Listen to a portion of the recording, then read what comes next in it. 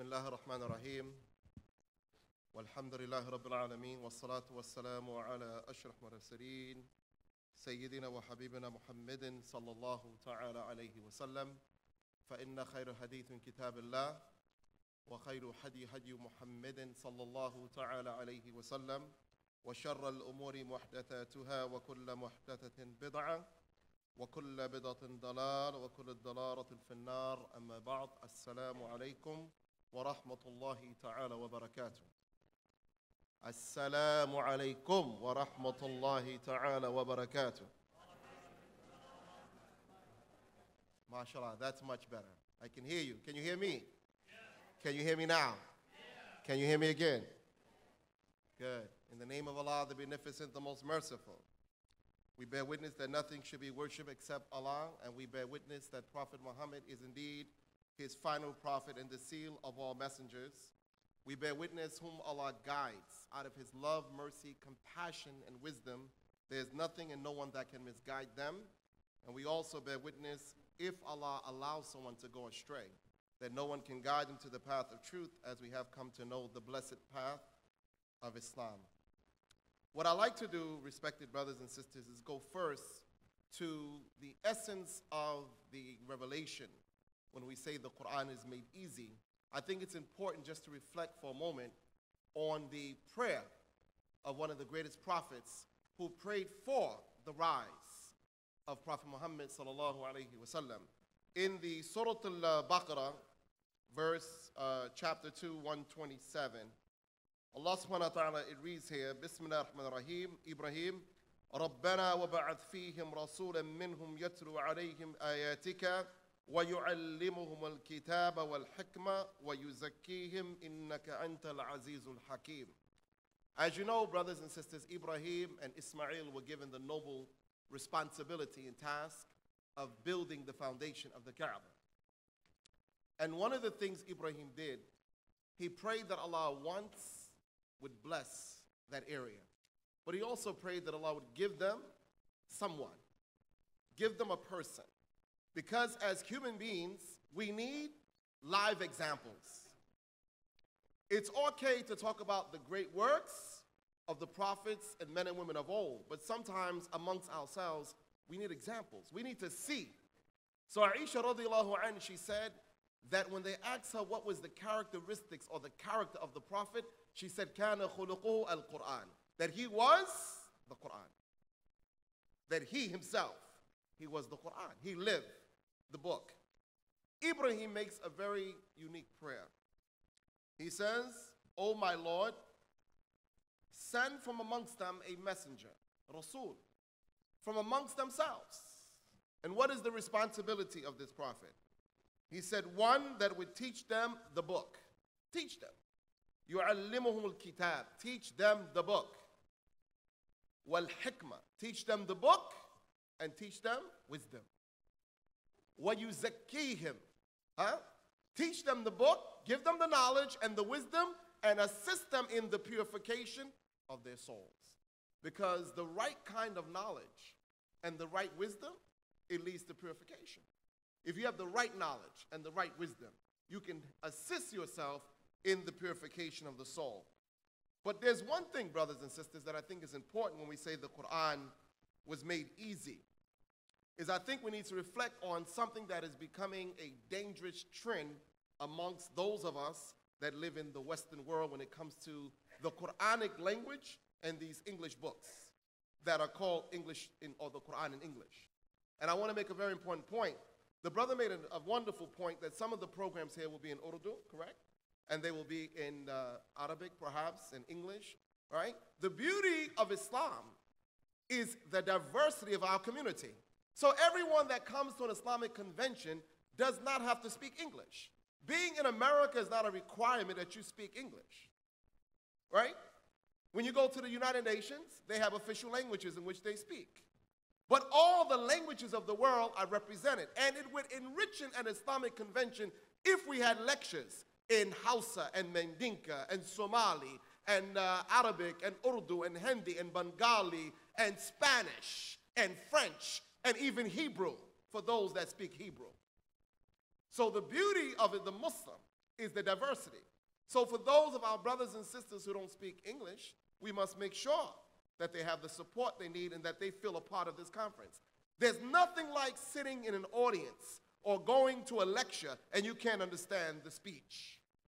Some of you know what I'm talking about. You go to Jummah sometime, especially the young people. You go to Jummah and you don't even know what the imam is talking about. And you'd be surprised. Sometimes the imam doesn't know what he's reading about. But it's tradition.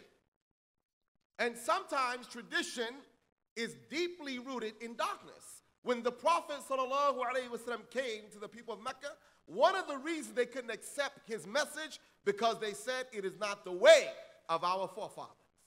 So as Muslims, our tradition, when it comes to saying the Qur'an was made easy, the tradition of that is the Qur'an is a book of knowledge that so few people today understand. Brothers and sisters, I want you to think for a moment. When we look at the Qur'an, do we understand what we're reading? Like when we read it, do we understand it? I mean, I really want to stay on this point for a moment because the Qur'an is never easy if you can't understand it. I want you to think. The Qur'an is not in Arabic, it's not in French, it's not in Spanish, it's not in Urdu, it's not in Hindi, it's not in Swahili, it's not in Mandinka language. The Qur'an is only in one language, Arabic. That's it. Now you got a choice. You can learn Arabic and teach it to your children, or you can rely upon a translation, and I guarantee you, it'll be difficult to understand. Because if you read the Arabic, it is so clear, you won't even be confused. The Arabic language, brothers and sisters, it is the language of the revelation of the last book. And Allah says in the Qur'an, Bismillah ar-Rahman ar-Rahim, وَمَا أَرْسَلْنَا رَسُولًا إِلَّا بِلِسَانِ قَوْمِ. We have never sent a messenger except to speak the language of his people. So yes, we should have some meaning of the Qur'an in English and in Hindi and Bengali and Urdu, but we should teach the next generation and the youth amongst us, we should teach them the beauty of the Arabic language, because in order to understand the magnificent and the majestic wisdom of Allah in the Qur'an, you're not going to get it in English. It's impossible. What do you get in English? You get a person's understanding of Arabic and their limitation, and their knowledge of English and its limited grammatical expressions, and they tell you what Allah is saying. When in fact, no one can tell you what Allah says, but Allah. Allah tells you in the Qur'an what He wants you to know. He says, Bismillah ar-Rahman ar-Rahim. Alif lam mim dhalika al-kitabu la rayba fi hudan lil-muttaqin. الذين يؤمنون بالغيب ويقيمون الصلاة ومما رزقناهم ينفقون. Alif Lam Mim, this is the book. In it is absolutely no doubts. But for whom? For those who have certainty. If you have certainty, you have no doubts. You may have weaknesses, and we all do. You have moments of imperfection and moments of rebellion, and we all do, but you will never doubt the message of the book. There's a difference between disobedience and rebellion. Disobedience is when you go against the word of God. Rebellion is when you challenge Allah, and you challenge His law, and you challenge His way out of your ignorance to fulfill your own desires. This is why we say a Muslim is what? A Muslim is a person who has made the conscious decision to surrender their will to do the will of Allah. That requires knowledge. You can't do it on ignorance. What is the first revelation given to Prophet Muhammad? Peace be upon him. The first thing Allah said to the Prophet, to make the journey easy. The first thing He did to make the journey easy, He said to him, not pray, not fast, not fight, not zakat. He said, Bismillah ar-Rahman ar-Rahim. Iqara bismi rabbika alladhi khalaq. Read in the name of thy Lord. But what did the Prophet say? When the angel Gabriel said, read, he said, Ma ana biqari. I cannot read. Because reading for the prophets in his lifetime, it was common amongst his people that they could not read the print. But Allah knows the power in knowing how to read, because reading is not recitation. 85% of the Muslims have never read the Qur'an. They recite it. You can recite the Qur'an. It does not mean you read it. Because reading requires comprehension, understanding, observation, and reflection. Just because you say, I've asked Muslim kids, they read, Bismillah ar-Rahman ar-Rahim. Sounds beautiful. Alhamdulillahi Rabbil Alameen. I say, brother, what did you read? Sister, what did you read? I don't know. How could you not know? And for those who don't understand the book, Islam always seems hard. But when you know, it's easy. I ask you a question right now. If you had to leave this conference hall right now and go to your room, is it hard to find your room?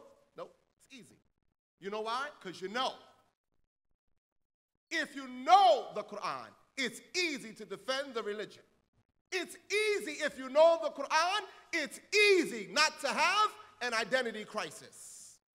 I'm amazed sometimes as Muslims, when we read the Qur'an, the book is clear of who you are as a people. Muslims, we are not perfect. We have imperfections. But amongst the Muslims in the world today, as it has always been, there are great men and women who are devoted servants of Allah, and they pray for the barakat of this ummah, and they have sacrificed their time and their wealth for the upliftment of their people. There are great Muslims in the world. Not everybody is doing what's wrong. There are Muslim men and women, you can trust them. When they give you their word, they mean what they say. There are Muslim men and women, they dig deep down in their deep pockets to spend in the way of Allah. There are Muslim men and women in the late night hour when most of us are sleeping. There are men and women in our community, they're standing in prayer, begging Allah for the rahmah on this ummah. And we receive their barakat. You know why? Because they know. There's some people, they have never missed Fajr prayer because they know. Some of us, we don't know. So we stay up all night watching television or MySpace or Facebook, and we sleep right through the prayer because we don't know what we have given up in exchange for nothing. We give up so much in exchange for so little. I mean, a Muslim brother. And I told you this before, but I'm going to tell you again because we don't know. How you change your name to Mo from Muhammad? How you do that? Because you don't know. I asked the brother at Dunkin' Donuts, because this sticks in my mind. I said, brother, what is your name? He said, Mo. What is your name, Mo? What did your mother name you? He said, Muhammad. I said, I can't hear you, Muhammad. I can't hear you, Muhammad. I said, brother, why don't you tell the people your name is Muhammad? He said, brother, the American people can't say Muhammad. I said, brother, the American people can say Arnold Schwarzenegger. They say Osama bin Laden, King Fahd, King Abdullah from Saudi Arabia, King Abdullah from Jordan, the prime minister. They know how to pronounce your name, but when you don't know who you are, then you try to assimilate, hoping to be accepted because you don't know. The Quran is easy to understand. There's no requirements. Some people try to make the Quran so difficult to get to. They try to make you think you have to be a really deep scholar. Allah made the book for common people. He revealed it to a common man that was a simple man with an extraordinary heart that took on the mission of every prophet that came before him to teach the people. So I want you to think. I look around the Muslim world. I look at the Muslim community. What makes it so hard for us is that we don't know. We don't know. So when we read the Quran in Arabic, it feels good. And if you know anything about stimulus and stimulating, you'll know that there are things in life that make you feel good, but may not be good. It may make you feel good if you have like coffee and sugar in the morning. You feel good, right? But feeling good about the Quran is not understanding the Quran. So you may feel good about it when you kiss it, and you hug it, and you do like this, and you do like this, right? And you think some blessings and something out of this book so powerful is about to happen, but that's an illusion in your mind. Because the Prophet never did that, nor did his companions ever do it. So the Quran will be made easy for us when we understand the book. And with that being said, my beloved brothers and sisters, the Quran is a book that has stories, wisdom, history, laws, glad tidings, and warnings. It is a book that you can look at as the blueprint for your life. But don't take the word the Quran made easy as meaning the journey is easy, because it's not. The most difficult thing you'll ever do in your life is make a decision to be a Muslim. It's hard to be a Muslim. Oh, it's hard. I'm not talking about being a modernized so-called Muslim where everything is okay. No. I'm talking about it's hard to be a real Muslim. It's hard. It's hard to walk in the footsteps of Prophet Muhammad. He said it. He said the dunya is sijn al-mu'min wa jannatul kafir, that this dunya, it is the imprisonment of the believer, but it is the paradise of those that are rejectors of truth. If you're a Muslim, you must know this journey is paved with trial and tribulation, but through the moments of difficulty, you shall come to know not only the essence of your faith, but the strength of your deen. You know how strong you are when you get tested. Allah says in the Qur'an, Bismillah ar-Rahman ar-Rahim, تبارك الذي بيده الملك وهو على كل شيء قدير الذي خلق الموت والحياة ليبلوكم أيكم أحسن عملا. Glorified, magnified is He, Allah, the King of all kings, who in His hand is the power, all of the power. He said He created death and He gave life to see who is best indeed. ليبلوكم, trial and tribulation. Now Muslims, I want you to think. If this Qur'an was to be lived by us, or is to be lived by us, I don't want you to think for one moment that it's easy to do what's in this book. This book, if you live this book, it requires major sacrifice, major, conscious sacrifice, where you don't do what you want to do no more. You do what Allah wants you to do. That's not easy, because Satan is very clever. The devil is clever. Satan will tell you the religion is easy. Brother Abdul Malik is making it hard. He says, Muslims, stop eating that hit-in-the-head meat from the supermarket. And some Muslims go, see, brother, we like going to McDonald's. Islam is really easy. We like Popeye's chicken. Wait a minute. You want to read the book? Do you want to go to the book? If I say, brothers and sisters, as Muslims, most of the television programs you watch is 100% haram. They're looking upon the bodies of men and women that are not properly covered in context of the spirit of Islam, that's not what we do. You say, brother, you're making it hard for me. But I say, brothers and sisters, when you want to buy a home, no interest allowed in this religion. Interest is haram. I'm going to say it again. Interest is haram. There is no way to make it halal. So if you want to buy a home with cash, it will be difficult in the times in which we live. Hard to buy it with cash. But if you buy it with cash, you manifest the very words that Allah has spoken and the example of His Prophet, that we can do greater things in the halal than we can do with the haram. But the haram is easy. Halal is hard. The haram is easy to do. To do the halal thing requires character and sacrifice. To submit your will to do the will of Allah, it's not easy. To live out Islam in the midst of all of this confusion, it's hard. This Qur'an, I will end with this. If you look in the life of any prophet in this book, any prophet, you pick one. Every prophet in this book has friends and has enemies. You can't be everybody's friend. In this book, Jesus, enemies.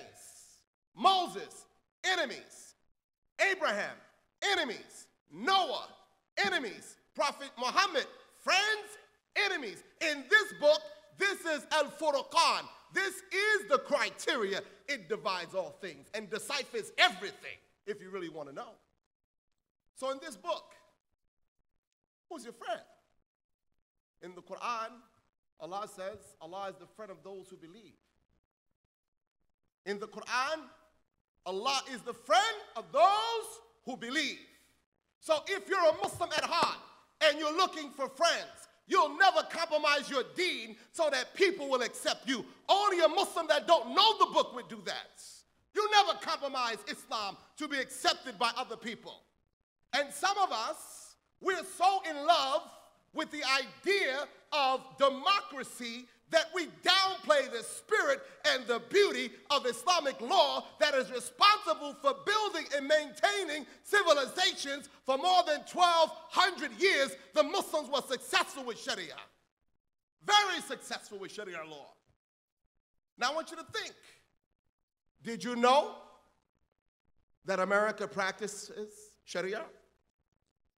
Some aspects of it, they have it. Did you know that one of the oldest Qur'ans is here in the United States of America? And if you burn it, it's a felony charge, federal offense, you're going to jail. Did you know it? I'll tell you where it's at. Go check it out for yourself. My time is up, right? I see the paper. Okay. I want you to go to the Library of Congress. They have a Qur'an that was written more than 1,000 years ago by the hands of the Muslim scholars. 1,000 years ago, they got it here.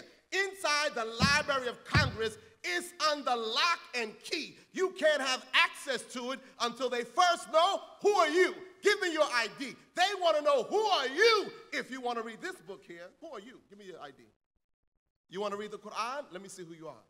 In the Library of Congress, there's 147 million documents under lock and key. Sometimes if you request certain books written by Muslim scholars, they'll bring you the book, but it's a 2-hour journey. They go pick it up and bring it back, and you wait for 2 hours in the Library of Congress.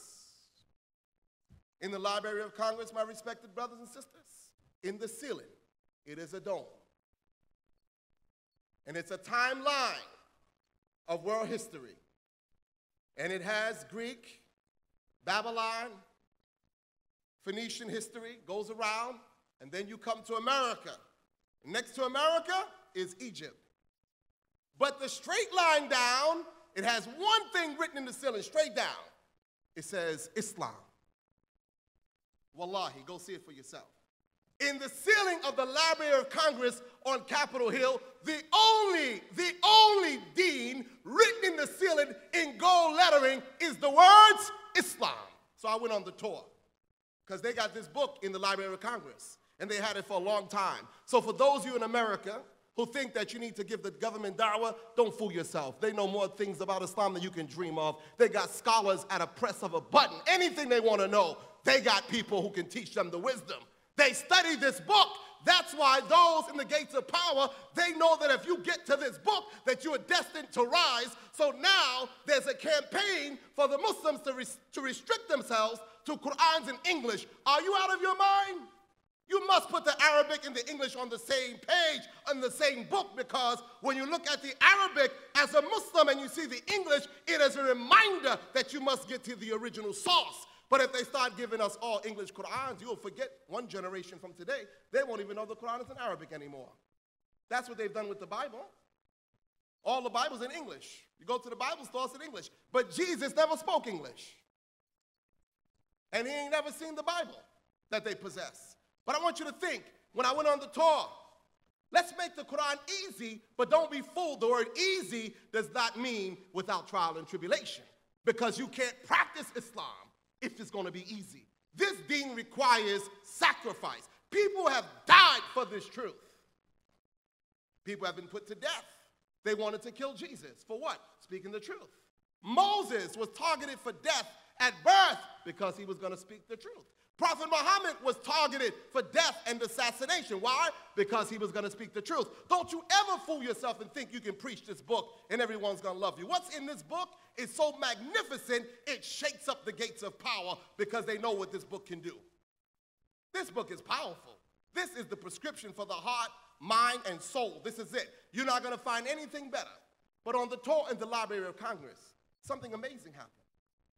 As we were touring, I looked to the corner, and I saw my friends amongst the American Europeans. And I only use that term because we use the word African Americans.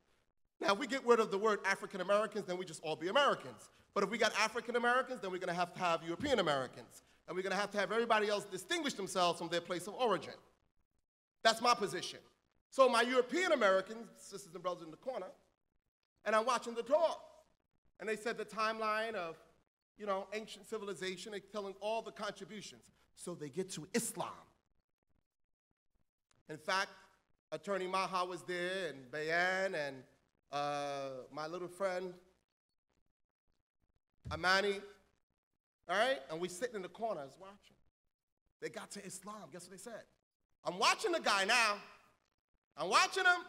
He says, and Islam's contribution to world civilization is in the following: mathematics, science, engineering, algebra, geometry, calculus, philosophy, and world religion. I didn't hear him say once terrorism. And I waited patiently. Why? Because those who know this book know you cannot be a terrorist and terrorize with the word of Allah in your hand, because the essence of this book is to remove all fear from the hearts of all men and women, because the thing that we fear most is men when we should fear Allah. That's the whole problem with the Muslims today. They're so scared of FBI and CIA and Homeland Security and George Bush and Barack. They're so scared of everyone but Allah. We fear everybody except Allah. I go to the conference, I say, Brother Abdul Malik, please, brother, please don't say this. Brother, what's wrong with you? Brother, you know, brother, you give good speech, but brother, don't say this stuff. Like this stuff, brother, don't say it. How can you have an Islamic conference and know that Muslims are being slaughtered and killed and imprisoned? Your daughters are raped and they are torturing the Muslims, invading their countries, occupying their land, stealing their oil, colonizing the children, and have a whole conference based upon the Qur'an, and nobody will talk about stopping the war. What kind of conference is that? Or don't talk about injustice. How could you have a conference with Muslim scholars? Not here. I'm speaking of other places. But sometimes I go to conferences and there are Muslim scholars with the Qur'an and the Sunnah, and the war begins and their khutbah is on wudu. MashaAllah, hayakumullah, habib al-karam. I have 0 minutes. But you're all travelers. Ask a prayer, we can wait. I won't hold you any longer. But I'm just telling you something else, brothers and sisters. In my conclusion, teach these kids the Qur'an, teach them Arabic. Teach the young people. Create a young generation of Muslims in America who are scholars of the Arabic language. It's mandatory. Muslim youth, they amaze me. They got 5,000 hip-hop songs on an iPod. They listen to hip-hop music. Hip-hop. 5,000 songs. Can you believe that? They have lost their mind. I met a young brother from Pakistan and one younger brother from Egypt. They were sitting in the corridors of the masjid, and they walked in. And I'm through with this, because I'm saying the Qur'an will make it easy if you know who you are. And I heard a young brother say to the brother, he said, yo, my nigga, what's up? And I said, whoa. One from Pakistan, Egypt, my nigga?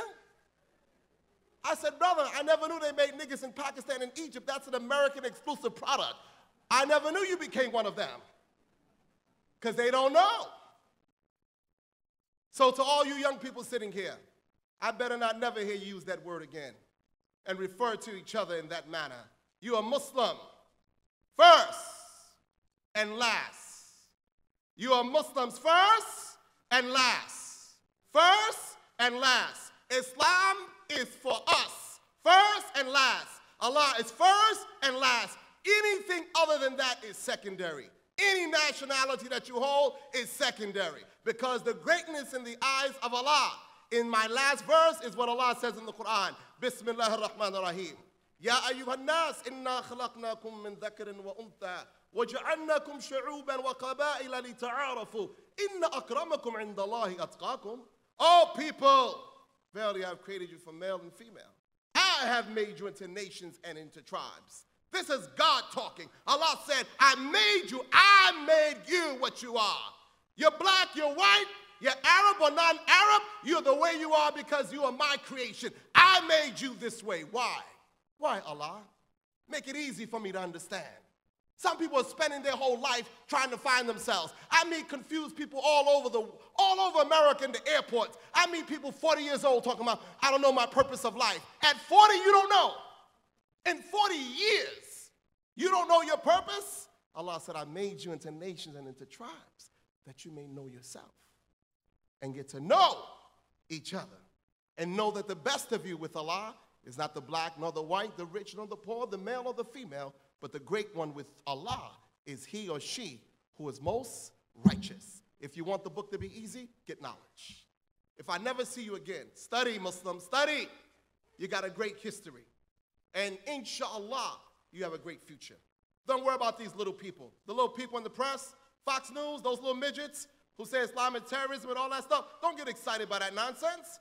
Because Allah says in the Qur'an, وَمَكَرُوا وَمَكْرُ اللَّهِ وَاللَّهُ خَيْرُ الْمَاكِرِينَ, that men plot and they plan, but Allah is the best of planners. And people in America will continue to embrace Islam. Those that are looking for the light, they will find it here in the Holy Quran. May Allah bless all of you. Assalamu alaikum.